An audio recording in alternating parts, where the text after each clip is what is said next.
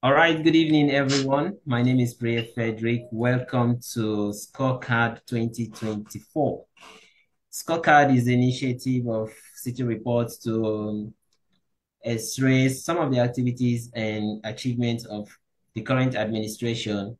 The program is aimed to achieve accountability, holding leaders accountable to citizens. And the media play that role as the fourth realm of the estate by holding our leaders accountable. So today, without much talk, we'll just go straight to the point. I have a very interesting personality with me. No other person but Mr. Joseph Ladat.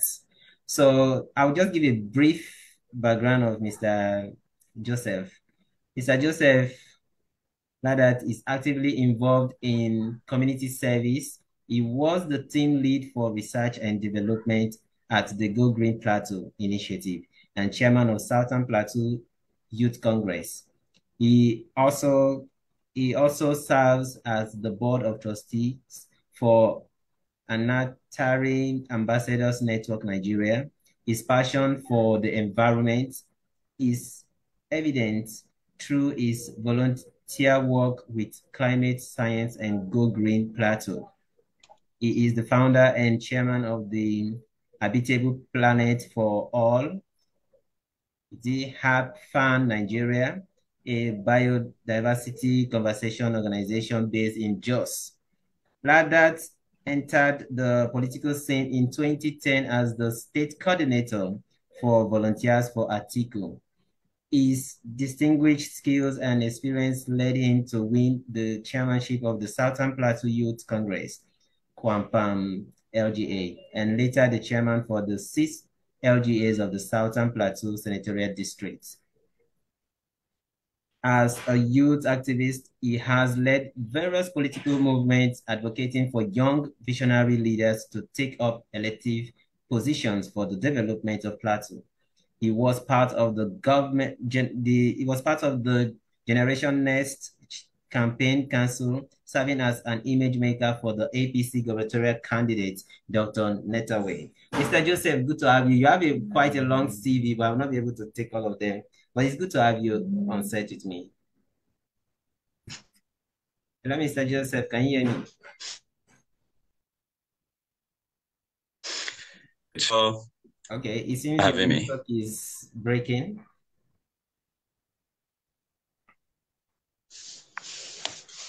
Okay. Can you hear me, please? I can hear you. It seems your network is breaking. Okay. Sorry for that anyway. Okay, but okay, I'm having internet network unstable. That's what we face. But let's just go straight to the point. Is 1 year anniversary for this administration, and come May 29, this government will be marking 1 year in office. Let's look at the administration generally. How will you score this administration from the presidency, actually? Okay. Good evening once again, viewers, and good evening, Mr. Fred, and thank you for having me. I count it a privilege to join you today in this very conversation as we x-ray the activities or better still, the administration of the current president, that is President Bola Ahmed Tinubu, who has just taken the mantle of leadership. For me as an individual, I felt he is actually or currently doing well. However, I tend to question some of his policies, uh, especially with regards to the the fuel subsidy removal. But uh, due to past administration, I can attest to the fact that he is actually starting well, and I can rate him for 60 if you would want me to rate him um, as he dispense policies and the dividends of democracy to Nigerians. Wow, that's more like a pass mark for the president, giving him 60. That's a pass. Okay, you made mention of fuel subsidy removal. On the May 29, 2023, when the president came in, the first decision he took was to remove subsidy. And since he did that, the economy of the country, many have described it to be in a state of comatose. And despite all the palliatives and the government have tried to put in place to cushion the effect of the removal of subsidy, but it seems like nothing is working. How will you rate the economic policies of this government? Just as I said in my opening remark, the president actually started his government during his inauguration day, on his inauguration day, that's May 29th.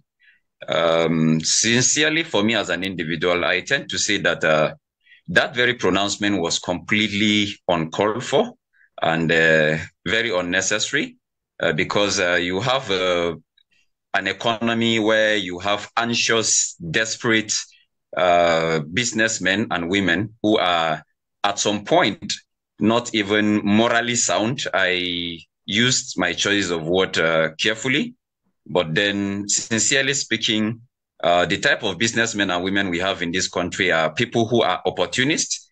And of course, whatsoever opportunity they get, they take it to the best of their own ability. So as a former governor of this very one-time as a former governor, of course, of Lagos State, it is expected that he studied the economy and, of course, the situation on ground before that pronouncement would be made.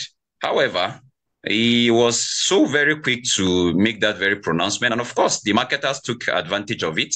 And then, of course, the impact is now on the populace. You could see that there is virtually skyrocketing inflation of food prices due to high cost of transportation fee. So you don't expect somebody to take, let's say, a product that is being imported into the country through the seaports in Lagos, and then is transporting that product to, let's say, Adamawa states, and you expect that same person to sell the product at a lower price. You expect that definitely as the cost of fuel increase, definitely the cost of transportation will increase. And then, of course, the cost of that very product will also increase. So for me, I believe that it was actually a very good policy, but then the implementation was quite very poor and completely not done in the very right way. Wow, a very good policy, but the timing and implementation was very wrong in your own words. So that's on the economy, and you talked a lot on that. Let's go on education. How will you rate the government? Is the government doing well in the area of education? Personally, I am also currently running a BSc in one of the federal institutions in this country. And sincerely, I would want to tell you that this current government has done little or virtually nothing when it comes to its own policies on education. You can imagine us having a president or a nation where education seems to be the bedrock of every society, and then you have a country where out of school number of children that are out of school is also increasing, and you are also having increased in school fees. And of course, you of all people should be aware that Nigeria is also being rated as a country with a high rate of poverty, most especially the northern part of the country, where you tend to see that most people are not even finding it easy to make ends meet, and of course have even a 2 square or even a 3 square or better still 2 square meals per day. Now you are actually increasing the cost of education from, let's say, for a school that I actually attended, the Federal University of Jos. The cost of the school fees as at the point the president came on board was, I think, 45,000 naira. But then there was actually a two time or even 3 times increase on the 45,000 naira to a whooping sum of 130 something thousand naira, depending on the faculty or department you belong to. So you don't expect people to, after increasing the fuel price, people are struggling with the hardship of food. The food insecurity is also there. You know, inflation in food prices are there. People are struggling to make ends meet. You are also increasing the cost of um, uh, school fees in the higher institutions of learning. Definitely, you should expect that you have a lot of dropouts. Some people will not be able to afford 135,000 naira or even more, you know, per session. So for me, I believe that that very policy is quite very poor. And then though at some point one will say that there is this program that was being brought upon to cushion the effect of that very policy, you know, which is him announcing that he's going to bring up I think, is it tertiary education? There is this fund that is being Yeah, accrued the student loan scheme. Thank you, the student loan scheme. So for me, I don't tend to see, though there are countries that one may arguably see that students do collect loans to run the academic pursuit, and of course at the end, when they have achieved that, when they finally get into the civil service, those monies will now be deducted from their salaries. But this is actually a country where we are a developing country, not even a developed nation. So some in the name of school fees that are humongous, completely unacceptable, and unrealistic for the common man on the streets.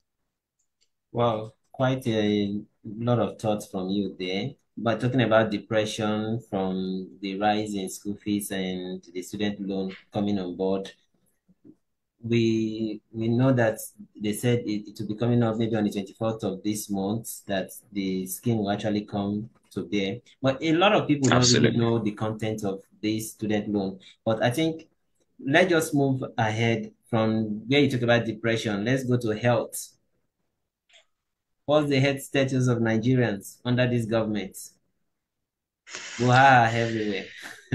My brother, sincerely, this conversation is quite very interesting, and I attest to you to the that though I saw there was this message I saw. I think it was a publication from the presidency that the federal government is about to uh, either recruit a certain number of staffs to be working, nurses to be working in the primary healthcare clinics all across the 774 local governments that we're having in this country. At some point, beautiful policies written on paper, but the implementation, of course, it is something that some of us are always crying out for. You know, governments do come and go. They make pronouncements here and there, very, very good initiatives. But at some point, we the citizens understand that it is not about the pronouncement made. But for me, I tend to say that we have a very big gap in the healthcare sector. And for us to be able to bridge the gap, you know, we should invest heavily on healthcare. You know, sending out our doctors to go out and learn innovative ways of, there are technologically advanced. Thank God that some of the state governors are even investing monies in, even during the previous government of the President Muhammadu Buhari. Some governments state governments or governments at the state level have invested so much money in the healthcare of our own people. However, it is not enough. And I think we are actually getting there, but we are not where we actually want to be at the very moment. That is on education. But for this very government, I think I would want to even say that there is nothing based on my own knowledge or based on the information at my own peril that I can attest to the fact that this government is doing well when it comes to healthcare. Thank you very much. Thank you very much. You said the government is doing well when it comes to healthcare. No, I didn't say that. I said as far and as long as the information that is on my table is concerned, I think there is nothing to write home about when it comes to healthcare Okay. from So this there's government. nothing to Yes. write home about when it comes to healthcare. It seems that you have a background in agriculture. So from healthcare, Absolutely. let's go to agriculture. What is the state of agriculture in Nigeria currently under this administration? Oh, okay. I was able uh, to get a message. There is this information I got. I think it was on Channels TV. I was watching one of the media stations, so to say, and I saw some certain a percentage of a one minister like that. I can't remember. I think is it the minister for there's this one minister, though I actually forget. He's talking about critical infrastructural rural investment, and then he also talked about a 125 billion naira loan for small scale and medium enterprise, agencies or businesses, better still. So for me, I feel like the administration of President Muhammadu Buhari brought in some programs like the Anko Borrower program through the central bank that is being championed by NESAL. But then that program was completely bankrupt due to high level of corruption. I think this very government can do better, looking at the weaknesses, the challenges within that very same program, and then look for a better way of reintroducing that very program. Because for me, as an entrepreneur, I believe that programs like these are quite very interesting, especially when it comes to agribusiness. So for now, I tend to say that what I notice is the critical investment in agricultural sector is being done by state government. I saw a video circulating on the social media. There's this governor that imported almost 1,000 tractor. I think Niger State, if I'm not mistaken. That was like a month ago, a thereabout. So these are the type of investments that we need in the agricultural sector, because you don't talk about agriculture and with our exponential population, with our population that is exponentially growing, you don't tend to see that we will continue to practice subsistence agriculture in this very country, and then we will be will be boosting of feeding our own self. It will interest you to know that, and for me, it is completely unacceptable for Nigeria to be importing wheat. Now, just imagine that Nigeria is importing wheat, not from a country that is even stabilized economically. No, a country that is currently at war. So how can a country that is at peace and with our weeping population, with our overwhelming population, and then we are importing wheat from Ukraine? This is just something that happened just last month. So for me, I believe that government at all levels are very, very important in this. We are all partners in progress. So it is not the work of the federal government. However, the federal government is saddled with the responsibility of providing those very critical infrastructure that would drive the agricultural sector. And then we don't tend to talk about agricultural sector when we don't factor in a mechanized system of farming. When inputs are provided to farmers, I tell you that I am a farmer myself, right?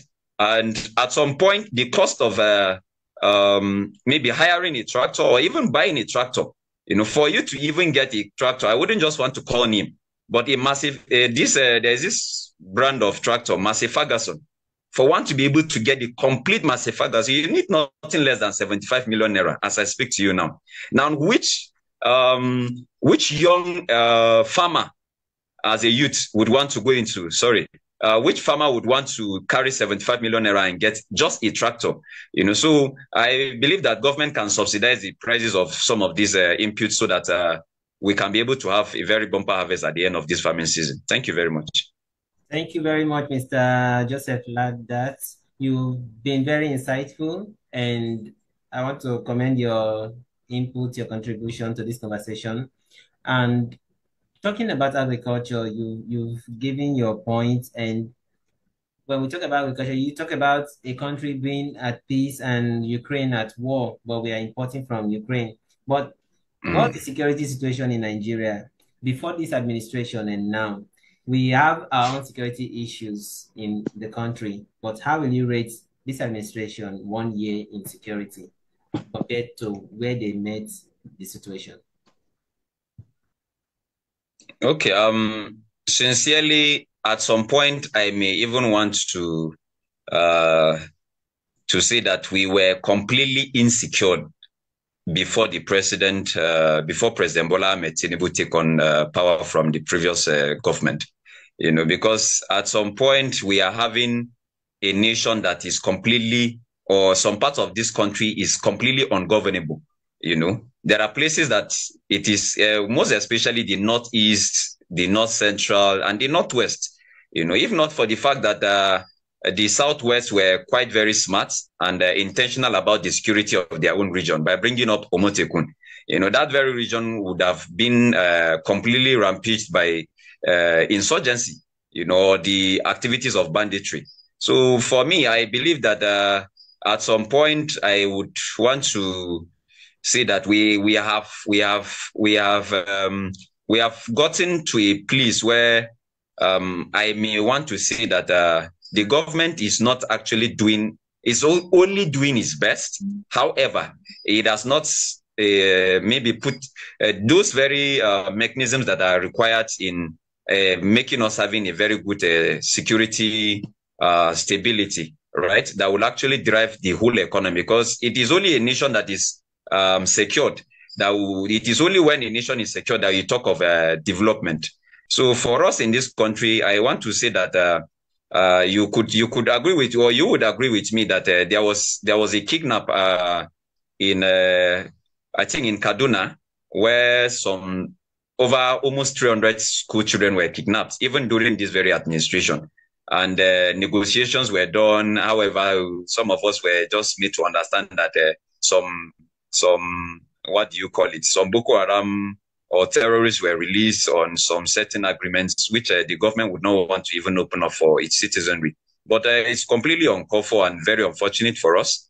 I would want to say that this government is a bit better than the previous one when it comes to tackling insecurity. But for me, I believe that we can do better, and there is more that needs to be done. And of course, the agriculture that we're talking of, there are places that you have the issues of farmers-herders clashes. At some point, some are not even farmers-herders clashes. Some are completely attacked.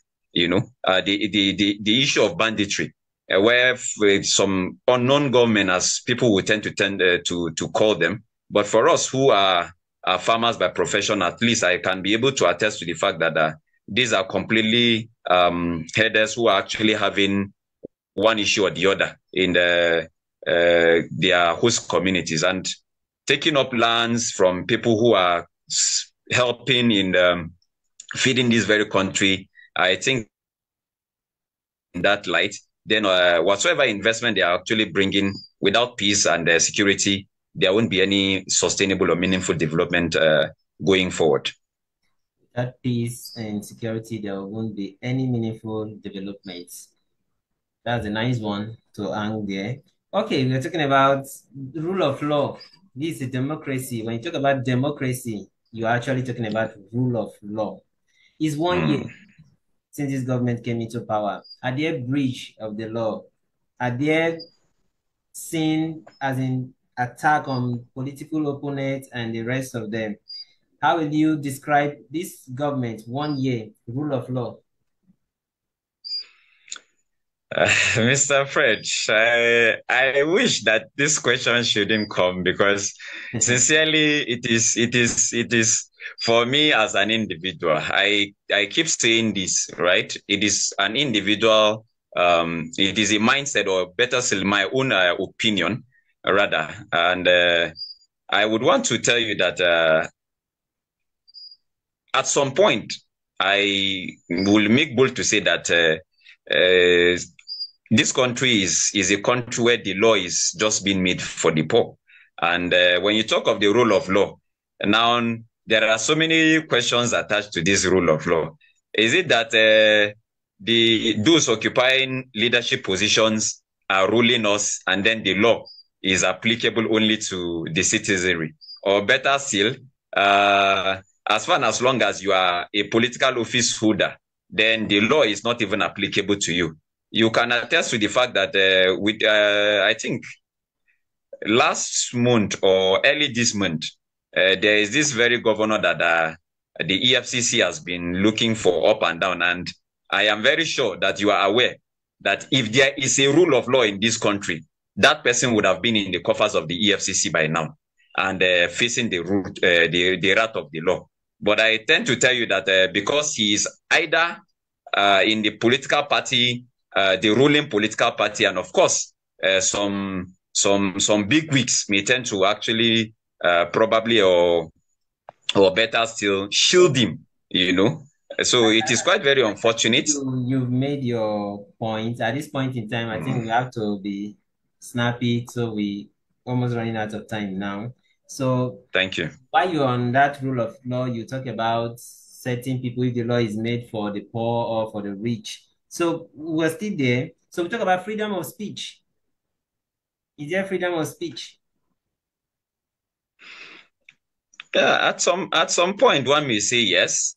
Unlike the previous government of President Muhammadu Buhari, the media has not been so gagged in such a way that people don't tend to hear their views because of fear of intimidation or harassment by government officials. But in as much as there is a little liberty to freedom of speech, there are also entrenchment on the rights of citizens when it comes to at different levels of government.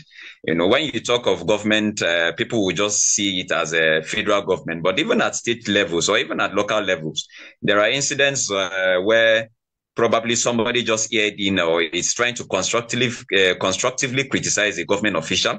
But you tend to see that the institutions of government, whether you call it the police or whatsoever, would now be used, you know, to either frustrate, you know, or better still to inflict harm on the opposition. So for me, I believe that there is actually we actually getting somewhere when it comes to freedom of speech, unlike the previous administration. However, we are still have more that is need to be done. And of course, when there is freedom of speech, you expect that in a democratic setting like this, freedom of speech is actually the tool where the citizens have to hold government accountable. And where there is not, when there is no freedom of speech, you expect that, of course, that is actually an autocratic government. And for us in Nigeria, who we are practicing democracy, we tend to advocate for more liberty to citizens and, of course, more power to the people. Thank you very much. When you were talking about the rule of law, you made mention of the corruption case that you were actually, I would just want you, like in 30 seconds, still speak something on corruption. Is this government fighting corruption? Is there corruption, the fight of corruption in the agenda of this government? How many Nigerians are even aware of the EFCC chairman? How many Nigerians are aware of the current EFCC chairman is actually a big question, and a thing that is left for either that very agency to reorient it or to create more awareness in that very line. And then, of course, the National Orientation Agency is also there to do its own part in trying to complement the effort of the EFCC. However, the issue of corruption in this government, for me, I think the government of President Bola Ahmed Tinubu started this government on, personally, this is my observation, he started this very government at the right footing. You know, you could see that the former minister, Betta Edu, was suspended, you know, just for, I wouldn't want to say just, however, because at this very corruption is corruption. The amount of money mismanaged. No action outside the suspension. There's no report. Sorry? Outside the suspension, what is the report of the investigation? They are still investigating. How many months? Okay. I think in as much as I agree with you on this, you of all people should be aware that during the previous administration, one of the campaign promises of the former administration was a fight of corruption, economy, and the insecurity. But of course, you are aware that during his government that I felt the worst corruption, the worst looting that has ever happened to this country occurred. In the 8 years of the reign of President Muhammadu Buhari. But of course, with the coming of President Bola Ahmed Tinubu, I think he's actually by replacing the anti-graft agency, the head of the anti-graft agency, then of course you cannot continue doing the same thing and you expect a different result. So I believe that the change of the head of the anti-graft agency is quite very strategic. And then we are beginning to see that even state governors, previous state governors are now being called for questions. And I think I saw a list of some former or past state governors that are now being investigated by the EFCC. So in as much as it won't come to disclaim that list, but I think we should pause it there. Let's pause for them. Our time is fast spent, and I wish we have more time to talk, but maybe we'll have by June 12th. I told you off camera that we're going to have something like a conference discussion on democracy. So we'll have time to discuss more. We couldn't go into the state governors to talk about them, but in just 1 minute, while you're doing your roundup, just give a general scorecard of across the country what the governors are doing. 1 minute, please, so I can round up. Okay. First, I think in the area of critical infrastructure, some of them are actually doing well. Even the president himself, the Lagos, is it Calabar coastal, coastal routes? Yeah. I think it's quite very strategic and a welcoming development. That is, these are things that are wherever we have critical infrastructure in place, then of course these are things that drive the economy. For me, I was in Abuja and I can tell you, I think 3 days ago, I can tell you that I've seen developments that probably the FCT minister is actually or currently executing, which is quite very commendable. However, I think we can do more. I would also want to say that in the transport sector, the federal government has released some reasonable amount of money for couches to be for GA for. So thank you, Mr. I think for buses I have to cut you off because we are actually out of time. I want to thank you all for watching today's episode. Is the first edition of the scorecard where we are explaining the activities of the governors and the president 1 year in office. My name is Priya Frederick and I've been speaking with Mr. Joseph Ladat. He's into youth advocacy, he's into humanitarian affairs, and he's also into the media space, digital media. He has a lot in his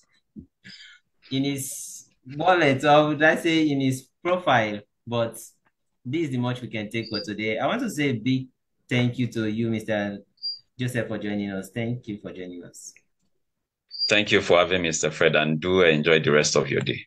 Yeah, we'll find time to have you on set again. So for everyone watching us across the country and the globe, this is City Report Media Chat, and we are trying to strengthen democracy in Nigeria and Africa by holding our leaders accountable. So good night. Do have a lovely Sunday rest, everybody. Bye-bye for now. Bye-bye.